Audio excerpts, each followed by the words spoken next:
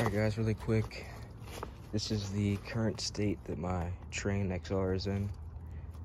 Yeah, it's not in the greatest shape right now. The masons left us a little bit of a mess.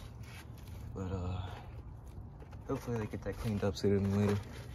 This is where we were going to put the mini split. I'm not 100% sure if we're gonna do that anymore. About 10 minutes ago, I noticed the insulation was all ripped up, so I had to zip tie that back together.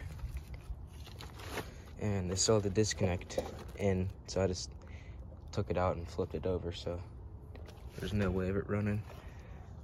Yeah, it's filthy. This summer I'm gonna take it all apart and clean it inside and out and check the charge and make sure it's not leaking, because all that stuff hitting the exposed copper. I'm just hoping and praying that it didn't spring a leak anywhere. It's gonna be annoying if it did, but we'll see. We've still got a couple months left until spring, so yep.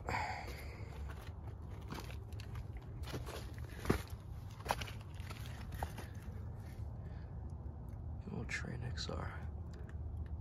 The coils don't look horrible, but still gonna clean it. And yeah, the fan motor's starting to get really rusty. All right, just thought I'd show you guys that really quick. So, yep, thanks for watching.